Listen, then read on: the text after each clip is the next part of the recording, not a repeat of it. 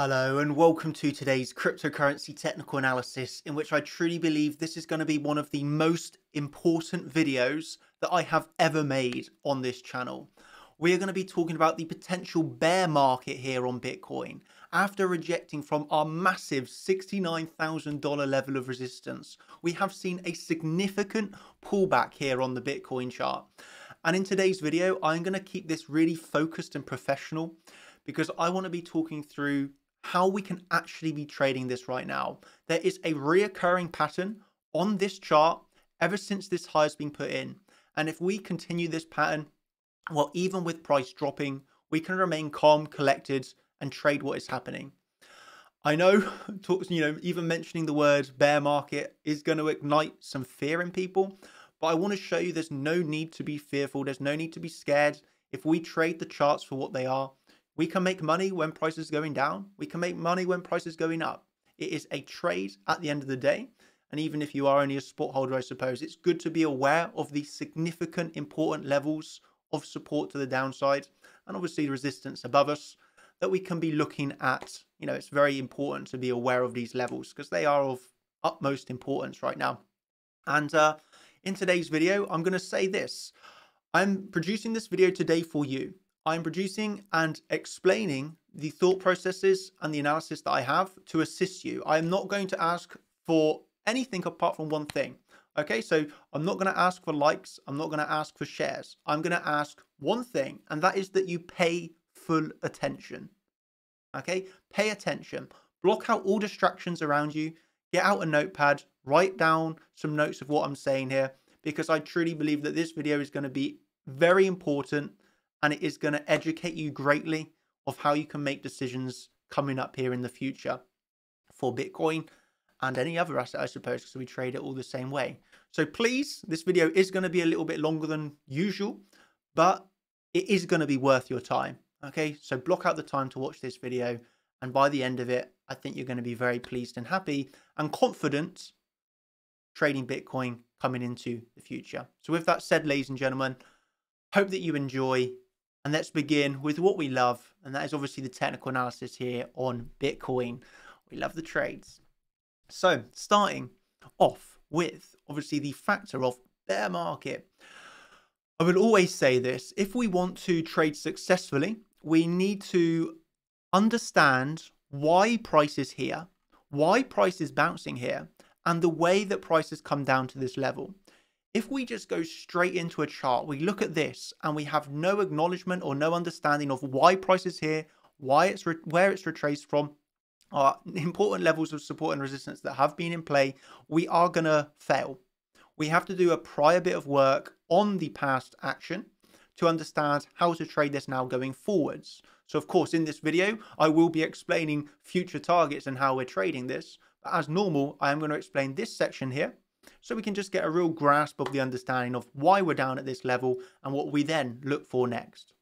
So without further ado, let's get into explaining in detail this $69,000 level. This is obviously the absolute high thus far of the potential current cycle. It's a very important level indeed. And I like this post from I like this post from Luis on Twitter, so I am going to read it. And Ed says, this is pure genius. On the 27th of December, 2020, with Bitcoin at $27,000, Daniel myself made a prediction that Bitcoin would reach $69,000, not $50,000, not $75,000, not $100,000, but $69,000. On the 10th of November, 2021, almost 1 year later, Bitcoin hit $69,000 on Bybit. CC, simply the best. So I want to explain in a bit of detail here. Obviously, I've not talked in great detail in a public video about this. Obviously, in members' videos, I've gone into more depth. But here, for the public, obviously, I've mentioned 69K before it was hit. That was my next level of resistance, obviously, when we were trading the harmonic back here. And I want to just emphasize for everybody so they're aware of this, because it is now actually a very significant level. Like, what was this? What were we looking at here? You can obviously see there was two factors of why I was looking at $69,000. Almost, yes, one year before it happened, back in December 2020. Factor number one was an Elliott wave count, where I obviously had a wave 1, 2, the third wave looking for the upside before we obviously form a wave 4 and a 5. And then how do we get high term time frame, significant levels of targets for Elliott waves? Well, it's combining that with Fibonacci. So once we've got our wave 1 and wave 2, we can start to get the highest 1.618 Fibonacci extension target, and that was $69,000. I will now show you a post also from within the group. Again, you can see here back in the champion section on the 27th of December 2020, as we were breaking up there at $27,000, saying that Fibonacci, that major target, sits at $69,000. Obviously, still 150% away. A lot of millionaires and lives to be changed since, till we reach that target. But let's not forget that. Ever since that day, I had my alert and $69,000, and it was just a game of patience. Like, it was truly just a game of patience. So almost 1 year later, what happens? Well, obviously on that 10th of November, we start to get closer and closer and closer. Obviously on the day, we had that Gartley harmonic target, which took the daily and brought us up to that level we were waiting for of $69,000. And then it's a simple case of having made that plan, having an alert go off, which was set almost a year ago, but having the alert go off, reminding myself, okay, this is the level that we've been waiting for. We have seen a significant reaction, and I will actually explain something quite interesting for you. Obviously, once we hit that level, I'll show you this. I was able to fill a limit order at, at $69,000 exactly. And if you check the timestamp, this was actually after the original wick and then getting a refill on this. Okay, that was the order creation time, actually. I can do another one with the fill screen. And you can see here, this was posted confirming my short entry at 2:40 UK time. 2:40 UK time. Okay, obviously on that 10th of November. That was after we had only hit that original wick. Okay, so from 2:40, people knew that I was waiting for $69,000. And I confirm I'm in the short position. Wouldn't it be funny if this was the cycle high? Well, kind of it might be. But this is the really important thing. If you didn't have the confidence to limit into this, I actually limited into the short and then took several big market short positions to aid price in coming down. But you can see from 240, where was the highest probability trade? Well, 3 hours, almost 3 hours later, then at 1752, after rejecting at $69,000, we drop and we get the retest of the CC. And this is where we can say was the ultra high probability trade. If you were too scared or missed the first short position, I confirm 69k short is in, and then a few hours later we are gifted the retest of the CC, and this is on a relatively low term time frame, but you have confidence of me saying this is a target. You have the confidence of me acknowledging now I've actually taken the short, and you have even added more confidence of me posting the CC level here of saying, what more do you want, what more do you need? This is the level. Okay, and we can really then start to see when we add on our analysis here, we come back into the lower term timeframes, how this really progressed. That was the $69,000 level. That's the retest of the CC, and that was when we had our big drop. Okay, well, big drop. Obviously, it's nothing to what we saw in the coming days, but I hope that's fully explained why we put in the high where we did. It was all to do with Elliott waves and Fibonacci. In my opinion, that is totally undeniable. So with that explained, I want to now show and explain to you the pattern that is occurring on this current downtrend. And this is a pattern of flipping support into resistance. Quite simple stuff, and I'm going to let you visualize this now. So you can see here, obviously, from the original high, we dropped down. And what did we do? We come back and we retested the old, you can see here, support on a daily, obviously around that CC. We go from high to low, we come into that daily level of resistance. Okay, so we are flipping here, support into resistance. And what happens? We get another move to the downside. So that's the first thing to write down. Currently, on a medium-term time frame, we are flipping support into resistance. Write this down because this is a really important thing to remember. Okay, let's say you missed this short position and then you somehow missed this short position as well. Well, then, you have to remember, if you miss a trade, it's okay. You just need to be prepared to take the next one.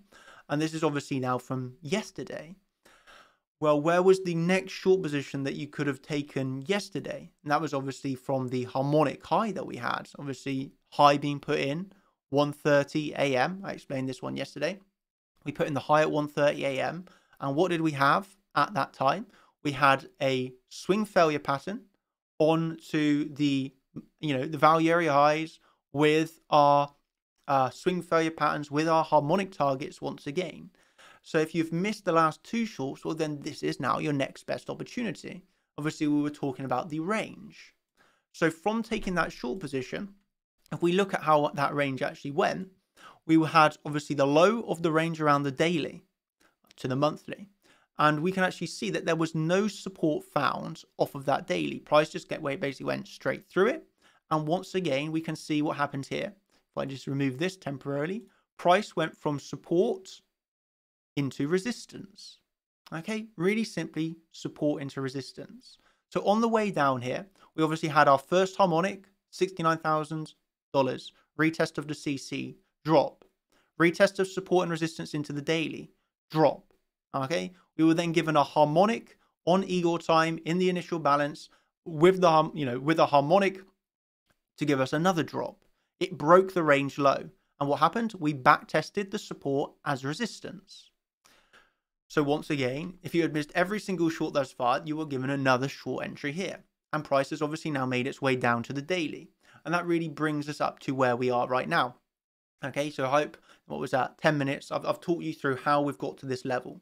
It has been a case of flipping support into resistance with mixing it in with some harmonics, mixing it in with, harmonics, Eagle time, Fibonacci, and SR flips. It's not overly difficult. I don't mean to be condescending. It's not overly difficult here if you have, a bit of confidence and experience. There's trades to be had. And obviously, we had two major daily levels here. And we can see that they have worked, substantially well, really. After losing the daily level at 57,600, that has now currently flipped into resistance. And I want to show you something very interesting here. From flipping this into resistance, we come down to our lower daily region of support. Okay, and now I show you once again Fibonacci. Take our Fibonacci from the low of this move up to the high. And we see that we backtest the daily on the CC with a big move to the upside. So this is where I emphasize, even when you are seeing price moving down really, really quickly, when people generally are very scared, it's still offering long opportunities. Myself, I'm not scared to take this long position at all. I have no fear, no scaredness. Why? Because when I'm entering along here, the invalidation is below the low. I know where my stop loss is. I know where I'm wrong. And I know the exact reason why I'm entering. Okay. Higher term time frame level of support onto the CC. It's a very controlled trade. Okay. If you go down and look at the order flow, you have even more confluences down here. Okay. Where do we bounce up to? Well, surprise, surprise. Surprise, surprise. Where do we bounce up to? Well, the daily, and have a guess what the confluence is. Fibonacci from the high down to the low, right into the CC. I mean, this is incredible now. So again, you can sculpt short positions from here. No fear, no, you're not emotionally driven. This is a very thought through way of trading. It's a backtest of the daily or with the CC as confluence. Okay, invalidation is clear. We can see our targets are very clear. It's just trading what is happening. There's no underlying thoughts in our head of, oh, what about if this happens? What about if that happens? Oh, no, all these things that might fly through your head. No, it's just, this is what's happened. Let's take the trade. No.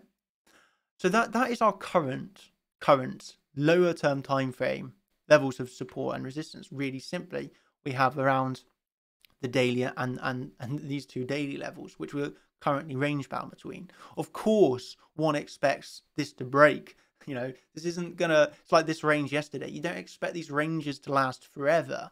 They are gonna break, and it's like this daily range here, it is gonna break for sure at some point, maybe the weekend, maybe even today, sort of thing. But we can trade this range until it breaks. Okay, so what defines a break of the range? well, a definition of the break of the range would be either something like this, where you have a range low and you just go straight through it. That's a break of the range. Or if we break the range and we back test, if we do something like this and break the range high and back test it at support and move up again, that obviously defines a break of the resistance. Likewise, if we lose the support here, back test and move down again, that would obviously be a break of the lower end of support. But what we are generally looking for is, if we have confluence, long off the range low, short of the range high. If we had done that, and I pre-anticipate almost a range before it's even formed, we have already been gifted, a fairly simple long, gifted a fairly simple short position, and so far that would be 2 trades, 2 wins. Let's say that we now break out here and we get stopped out the short. We could say that we take one more short, attempt at this, and then we end with a range break, and we have walked away with that with 2 wins, 1 loss. Both of the wins are bigger than the loss. It's not the end of the world. It's just trading the range until it breaks. You don't expect to walk away with a 100% win rate, but you do expect to walk away with more wins than you do losses. That's the important thing here. So if we now start to look at, okay, if we break this range low, where is our next level of support? Well, we have a fairly big gap in price action, to be honest with you. There's not massive support all the way down to around 52k. There's not a massive amount of support. This is what I would always say in trading. Of course, we could find support in this region, 55, 54, $53,000, but there's not massive amounts of support here. So I would play caution. I would personally play cautiously. Okay, e.g., if I'm given a lower term time frame setup, I would take it. But for me, it's like, the famous saying is of people, buy the dip. Everybody starts saying, buy the dip, buy the dip, buy the dip. The problem with buying the dip is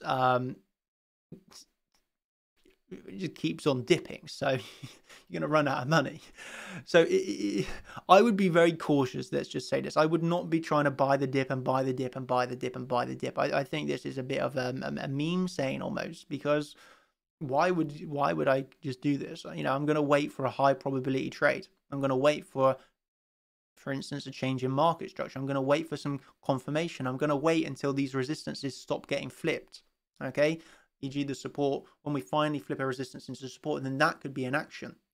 It does mean, yes, you are not going to buy the absolute low, but I think, let's say you think Bitcoin's going to $100,000. Does it really make any difference to you whether you buy at $56,000 or you buy after a sign of strength at, say, $62,000? I mean, yes, you're going to miss out on 10%, but you will have saved yourself a lot of pain and suffering of already if you've been trying to buy the dip. You're going to walk away with like 10 losses thus far because you're just trying to buy a downtrend. I would favor trying to short, I mean, I would be happy to trade longs and shorts here, to be honest with you. But if you lack that confidence, then you could at least trade with the local trend, which is, looking for the scalp shorts until you get stopped out and you see that sign of strength. And then you could flip and start looking for the longs with a clear invalidation. Okay, I think that really is the game changer here. It's acknowledging market structure. It's acknowledging signs of strength. Okay, so you need to be able to recognize market structure. You need to be able to recognize sign of strength. You need to recognize high probability trades. Okay, e.g. that one that we had a few days ago, the harmonic. This is a high probability trade. You're seeing like 6 factors of confluence. Obviously, price breaks down. So let's say price hits 54,700. You're not going to see 6 factors of confluence. Could price bounce there? Yes. But you're not going to say it's a high probability bounce level because you don't have that confluence. So it's all about being patient. It's all about obviously having a plan. And, via these videos, I try my best to give you some actual actionable levels. I'm not here to, talk about unrealistic targets. Everything that I talk about I feel is totally realistic and is actually actionable. You can actually use this information to better yourself. So that's the sort of thing that I would be looking for. So to repeat, I think we currently, I don't think we actually do. We have a local range here. If we break to the upside, we can look back up towards that monthly level. Okay, if we break to the downside, I would play caution. I'm just happily sit in my shorts from higher and wait for the market structure change, the sign of strength, or just wait for much lower levels where I'd look to get involved again. It's not to say there won't be any trades to be had here. There will be, but I wouldn't be just trying to like place limit orders and buy the dip, so to speak. No, I'm happy to wait for a sign of strength. And that's not to say, by the way, I suppose I'll answer the title of the question. Do I think the bear market's in? Well, I suppose for me, it makes no difference if there's a bear market or not. You know, even in a bear market, I'll happily look for longs. Even in a bull market, like I said the other day, even in a bull market, majority of my trades are shorts because I like to protect my capital. I'm not a bull. I'm not a bear. I'm just a realistic person that trades high probability trades. You know, I don't care if I'm longing. I don't care if I'm shorting. Totally honest with you. So yeah, that's basically the way that I'm looking at this chart. And I want to end actually with something that for me is really close to my heart and for me is something that's really, really important. You know, and it talks about trading, it talks about like everything in life in general. Like I just feel compelled to talk about this in this video. And it really was sparked by yesterday's video testimonials. Oh man, I was watching these yesterday. I was crying from joy and happiness because doing these videos, you know, oh man, like the journey, I suppose, for myself and for other people has just been like absolutely like mind blowing. The impact that I sometimes even forget myself that we're having on people is absolutely incredible. And I just wanted to end this video with basically just saying thank you and just reminding everybody of the absolute importance of who we are, what we stand for, and the values that should not change. Hopefully I don't ramble on too much about this, but I feel it's important. And it's obviously we are in a game of trading money. No, yeah, the whole game. Oh, actually, I see an inverse head and shoulders.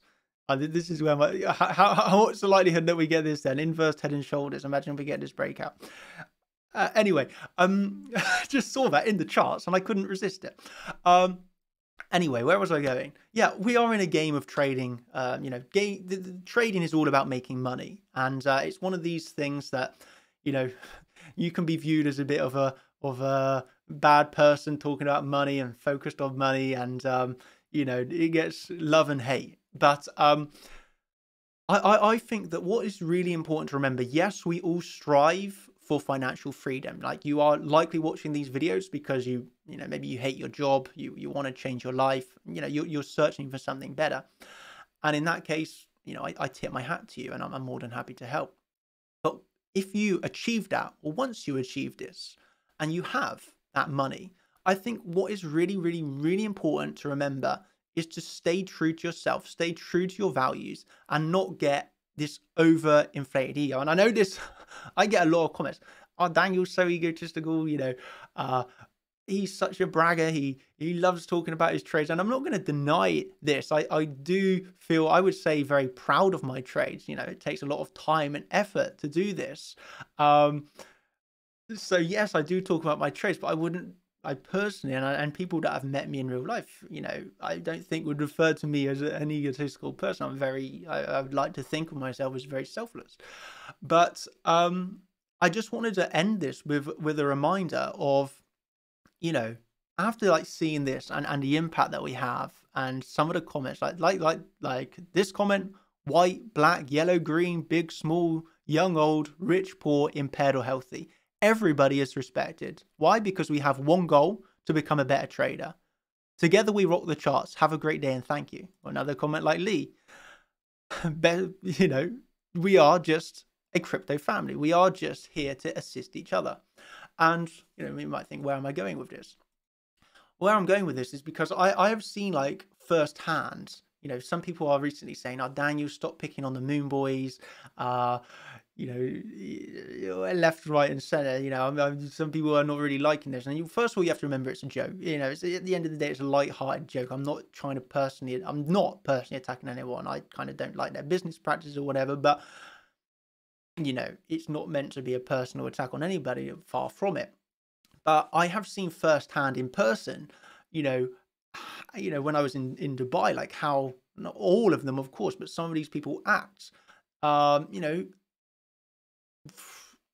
we were at a restaurant, and to see the way that some moon boys will talk down on people such as staff, and I think we're we're in 2021, and I think that some people have a self-inflated ego by the amount of followers they have or the amount of money that they have, and I feel this is just really, really, really bad. And of course, yes, we are in a game of making money, but to let that change you is the number one worst thing that you could do.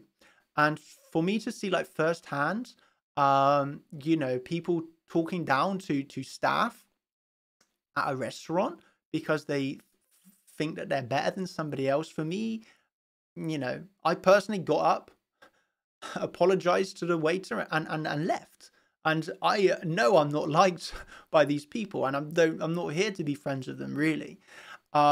Because I think that we have to stand up for values. We have to stand up for what we believe in. Yeah, because if we don't stand up for what we believe in, then why are we here?